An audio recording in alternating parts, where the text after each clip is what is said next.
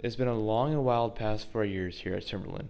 They're going through online school, hybrid, and changing our whole schedule this year, according to Dominic Salvo. Our teachers have a few final words to say to us. Dear seniors, you hold a special place in my heart.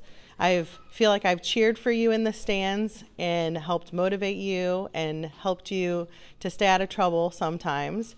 Your resilience has been monumental since you started 4 years ago, and I hope that resilience helps you no matter where you go after you graduate. I am so proud of how you found the strength inside yourselves to overcome great odds and still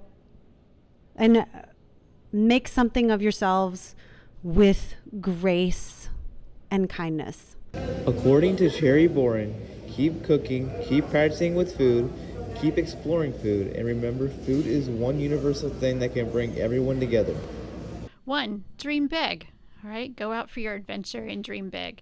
Number 2, be kind. All right, just be kind to everybody.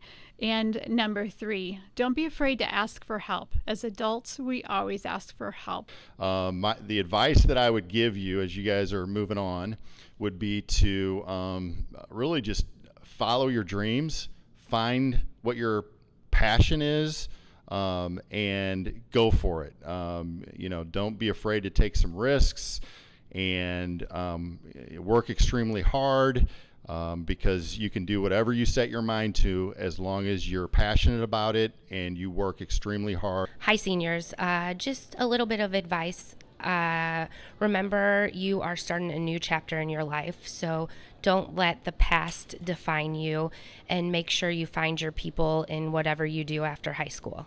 And good luck. Focus on not being likable, although many of you are super likable, but just being a kind person, a kind-hearted person who works hard, and have a willingness to change as your life flows through, because what you'll find 4 years, 8 years, 12 years down the road is at heart you'll be the same person, but through that time and those opportunities and experiences, you'll mature if you allow that to happen. And you'll probably look back and think, wow, what all these experiences have added up to is a great, successful, positive adult that contributes to their community. And I can't wait to see that for many of you. So best of luck in your next endeavors. We'll be watching you and wishing you well, and take care.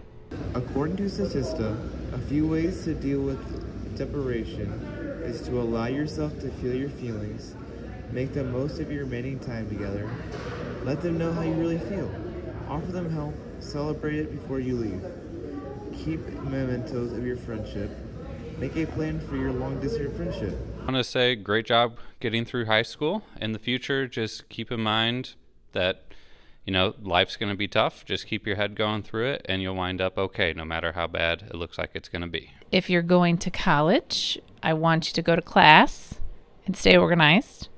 If you're going to work, I want you to go to work. Got to show up. It's real important. Got to go to work. Got to get paid. Intention, attention, and no tension. And what he meant by that was, he said, you have a goal in mind, you have something you want to accomplish in your life, you have an intention. And the next thing is you want to put some attention on that thing. You practice, you put in time, you commit to yourself, you commit to that activity, and then you let go. Let God, let the universe, let whatever kind of organize, and not have any tension. Don't worry about it. Just keep putting some attention on there and keep maintaining that intention, and hopefully you'll find success in that activity. According to the New York Times, leaving high school does not have to mean goodbye. It can mean a new beginning, too.